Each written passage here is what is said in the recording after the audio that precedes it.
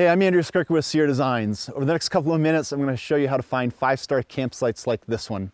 There are a lot of qualities that drew me to this particular site that I'll get to, but we're going to start by going on a quick tour of this surrounding area, and I'm going to show you a number of campsites that I passed up. I personally put a lot of thought into exactly where I camp. Even with really good equipment, it's difficult to sleep well if I'm in an area that's cold, wet, windy, and buggy. But before we go on that tour, two quick things. First, we're doing these videos on Boulder open space and mountain parks where camping is prohibited, so I just ask that you please play along with us. The second is that it's not always appropriate to use a low use or no use campsite like this one.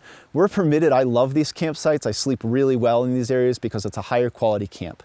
But there are a number of circumstances where I don't use this particular type of campsite. So specifically, if I'm in an area where there are designated campsites, I always stay in those designated spots. And then the other circumstances when I'm traveling in a group or if I'm planning to stay in one area for an extended period of time, it's best to use an established campsite so that way my impact is minimized and concentrated, and that camping style is much more consistent with leave no trace principles. One of the most useful things that I use is a data sheet, and I can use these if my route is dialed in and known ahead of time. So suppose that on the first night of this trip, I was camped here at mile 12 at the trail junction north of Pinto Lake. And the night before, I would have said, all right, well, how far do I want to go tomorrow? And let's say I want to go 20 miles tomorrow. That put me right around mile 31.7, say, or some place between 32.7. So kind of somewhere in this area. And so I kind of know that this is about where I'd like to make it, but let's suppose I go a little bit short or I go a little bit further. So I kind of have this range of potential campsites for the following night. I look at my maps and I kind of hone in on this particular location where I think I'd like to camp, and kind of here's this trail junction. And I look around and say, all right, where in this vicinity could I potentially camp? And if I were short, so if I were, say I didn't quite make it that far, where along here could I camp? Or if I hiked more miles than I thought, where, say, along here might I be able to camp? And on the map, I'm looking for areas that are forested and flat and close to, but not sort of right up on water.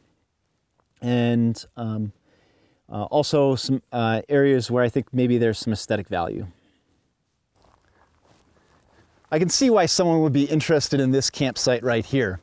You have this phenomenal backdrop, but frankly, this is a terrible campsite. There are two big problems with it. The first is that there are no windbreaks, so if the wind picks up tonight, I'm going to get knocked around. The other issue, and the more important one, is that on a cloudless night, this area is going to lose a tremendous amount of heat through radiation. And without any thermal cover, specifically trees, to bounce that heat back at me, this area, this meadow here, is going to get really cold. This was another candidate. I liked this campsite because of all these ponderosa pines next to me and above me. This area is also a little bit more tucked in, so it has better wind protection. The ground here is also excellent. It's flat, it's soft, it's porous, so this ground is going to insulate me well, and if it were to rain tonight, the water is going to percolate down into the ground rather than pooling on the surface. There's one major problem with this campsite though. Off to my right, I'm camped right next to a creek. This is a problem on a number of levels. First, it's usually a violation of backcountry regulations. Second, insects like mosquitoes and black flies, they usually hatch in water, so this area is probably going to be buggier than an area a little bit further away. And then the final problem is that on a calm night, all the cold air is going to sink into this draw because cold air is denser than warm air. So this campsite here is going to be colder than a campsite even just 50 vertical feet higher. And then because it's colder, it's also going to be more humid, and condensation is more likely to form, and the condensation then could coat the inside of my shelter and also on the outside of my shelter as dew. So let's keep on looking. One final camp. This one is really convenient because it's right off the trail. The problem with convenient campsites is that they tend to be heavily used, and heavily used campsites have a number of problems. One is that they tend to have really hard, compacted sleeping surfaces like this one here.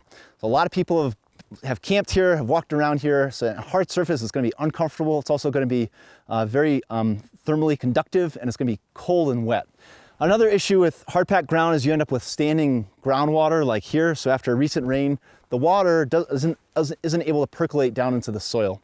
One final problem with high-use campsites is that typically they have this fearless community of bears and mini bears. So raccoons, squirrels, mice, porcupines, and all of these rodents and larger mammals know that they can come here and find crumbs of food and sometimes buried food or entire bags of Snickers bars.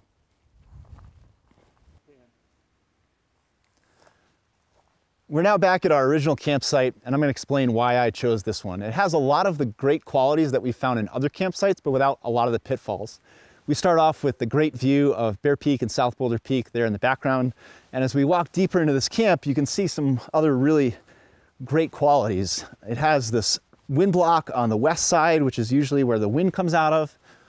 I have ponderosa pines, which gives me really good thermal cover, so I'm not going to suffer from radiant heat loss right here. The forest floor is soft, it's flat, it's porous. I'm further away from the creek, so humidity and cold aren't going to be such a problem.